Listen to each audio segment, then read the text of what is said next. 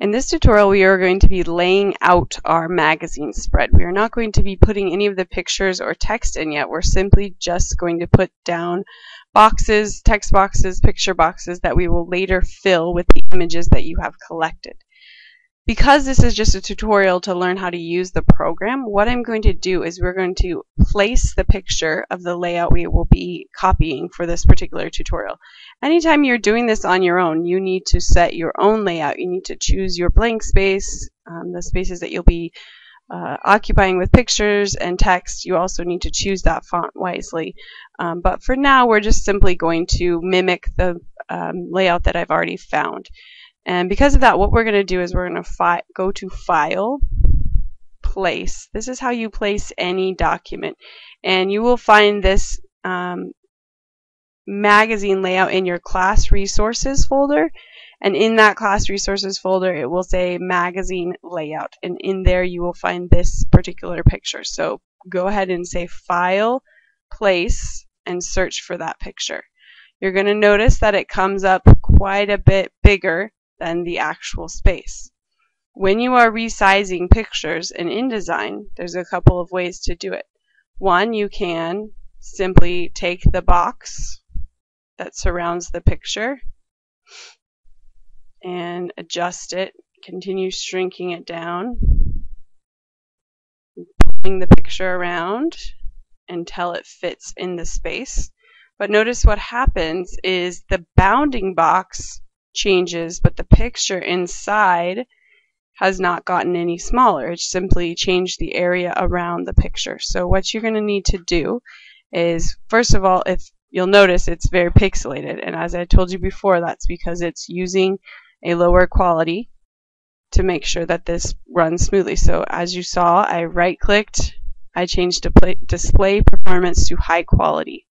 Okay, so now what do? I have my bounding box, which is the area around the picture, fit to the size I want. But the picture itself, I can't see everything. So what I will do is I will use my right click again.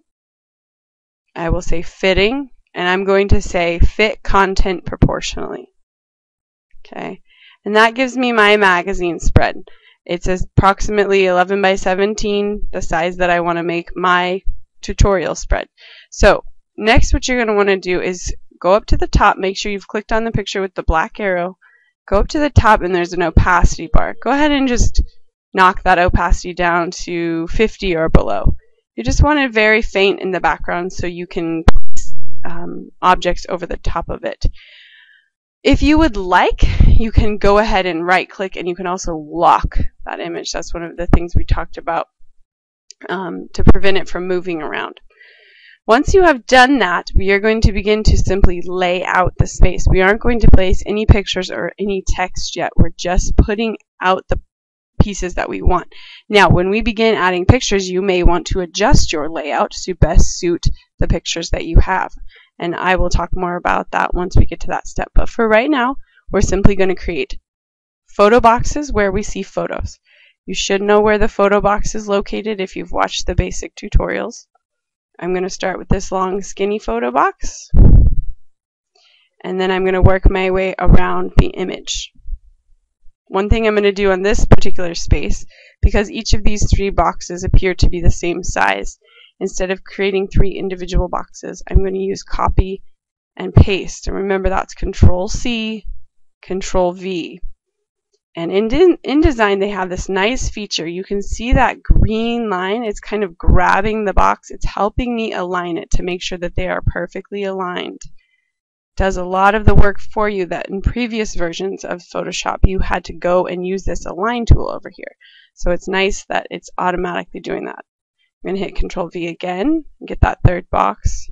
And again, you see it's snapping. It's giving me green lines and blue lines. It's putting it right in the center of the page. It's also aligning it along these edges. I'm going to begin or continue making photo boxes. Okay, and I may end up changing these later, and I'm not making them perfect. I'm just getting them in a general space. Okay. Now, what I want to make sure is that I have them aligned the way I would like. I will say, as a personal preference, I'm going to go ahead and take this picture box and the picture box above it, and I'm going to use this align tool over here, and I want to align these along this left-hand side right there. So this picture and that picture line up straight. So I'm going to go ahead and align those, and you'll notice this picture box moved over to the left. I also want to make sure this picture and this picture are aligned across the top. So I'm going to use this toolbar right here, and anytime you're unsure what it does, if you click it and you don't like it, you can always hit Control-Z. So I've aligned it across the top. These little boxes are fairly self-explanatory. It tells you, okay, you're aligning it on the left, you're aligning it through the center, through the right side, top, middle, bottom, and then the distribute spacing, horizontal spacing, and vertical spacing. Okay, now that I have all my picture boxes placed, I'm going to go ahead and unlock this so you can see what it looks like without that behind there. I'm going to turn the opacity down. You don't need to do this, just watch so you can confirm that you have what you need. I now have several picture boxes laid out, okay, and I have them aligned. This one, I have that one aligned, and I have these aligned through the top. So now what I can do is begin placing my text. Okay, this text is going to be various text boxes to accommodate what we see below. Go ahead and make sure you follow the amount of text boxes exactly. You may add more or take some away later, but for now, do exactly the amount that I have. So start with a text bar there. And you're going to create a text box for your title. Okay. And I do want you to go ahead and give it a bigger size. Don't worry about the name of the font or any of that stuff right now. I just want you to give it a name. So I know I said to do a city, but I'm just going to say Ethiopia. And then go ahead and leave that box the way it is. You can add this additional information later. This next text box, what you're going to do is for this particular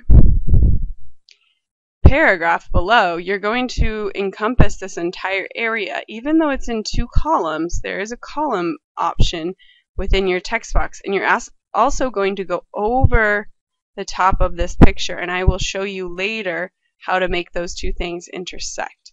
What you want to do right now is you see your flashing cursor. You're going to right click, and you're going to say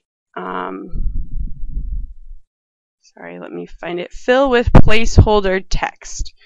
Now it's just going to be a bunch of gibberish, and you'll notice it's 1 column and it's also going over the top of the picture. Don't worry about that for right now. Just leave it as is. And go ahead and come over here right below this picture. And I would assume you're going to want that to line up with the picture above it. Again, right click and say fill with placeholder text. And then the last one is just a small text box right over here that's going to hold your captions. Okay, keep watching those green lines that help you snap to the pictures that have already been placed in there. Put all of them in with placeholder text, just so that you can have an idea of what it looks like. Okay, the last thing you're going to place is just some colored boxes. There's 3 places where they have them in the layout. There's this top corner, the bottom, and this bottom. We will add page numbers and stuff later, but for right now you're just going to grab a graphic box. Remember, this is not a photo box, it's just a graphic box. You're going to place 3 of these. 1, again, use your snaps to copy and paste the one you already made, because they are the exact same size. And often it pastes it into a weird spot in the layout. At that point, you should be able to click on your background picture. If it's locked, you can go ahead and unlock it. Mine was already unlocked. But go ahead and click on your background picture and simply hit delete on your keyboard. Okay, that should give you the basic layout. Alright, to finish up your layout, what I'm going to do is show you how Number one, how to make these into columns, and then also how to make the picture and the text interact with each other. Essentially, how do you keep the text from going over the top of the picture? That's what I'm going to show you first, and it's fairly simple. You need to click on the text box, hold Shift on your keyboard, grab the picture box below, and right up here there are several different tabs. Right now you'll see there's a box with lines going through it. What we want is the box that says don't let lines go through it, and you'll see that these now interact with each other.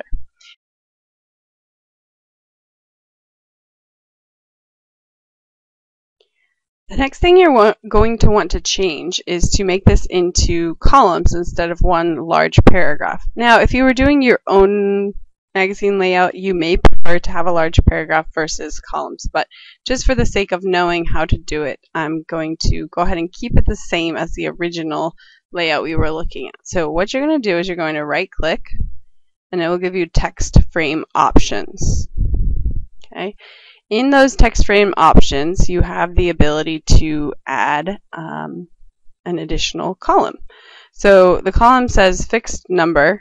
Okay, we can fix the width if we want. That means we want to say exactly what width it is. But for right now, we'll just stick with fixed number, and we just want to bump that number up to 2 instead of 1.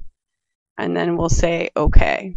So we now have 2 columns. Also, anytime you see this red X, this circle box with a plus through it, you will have to take note of that because that means there's text in the box that's not showing up. It's outside of the bounding box. We'll take care of that later when we put actual text in there. But for right now, it is a good thing to take warning of because it does mean you're cutting something off. Let's go ahead and do the same thing with this paragraph. We're going to right-click, text frame options, and we're going to bump the number of columns from 1 to 2. Okay, and that one also gives us the red plus in the box, so we need to take note of that when it comes time to change that text. We're going to apply a setting to each of our picture boxes that will make it easier to edit this layout once we place the pictures in the next tutorial. So all I want you to do is simply grab each of the boxes, and remember, we're just grabbing the ones with the X's through it. Those are the picture boxes. And we hold Shift on the keyboard to be able to select multiple items at one time. And what I'm going to have you do is I'm going to have you right-click, and you're simply going to group those pictures together. They are now going to move as a whole, but also they're going to be able to be edited as a whole, meaning I can edit all of these all at the same time. So what I want to do is I want to right-click, and I want to go to this fitting option. Okay, because these are all grouped together, it's going to apply this fitting option to all of them. So again, right-click, fitting, and I want to say frame fitting options.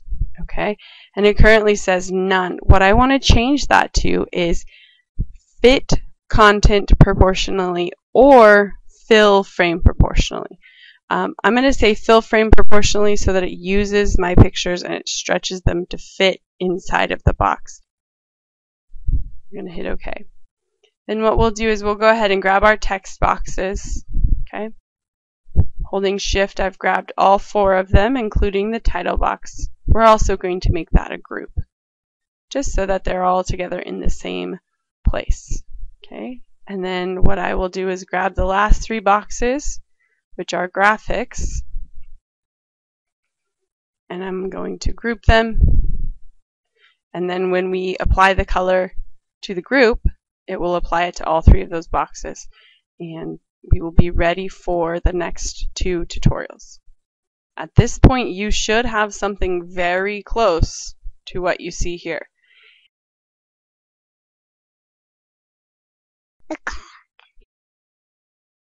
We need to Mama. She awesome. You guys ask. Bobby.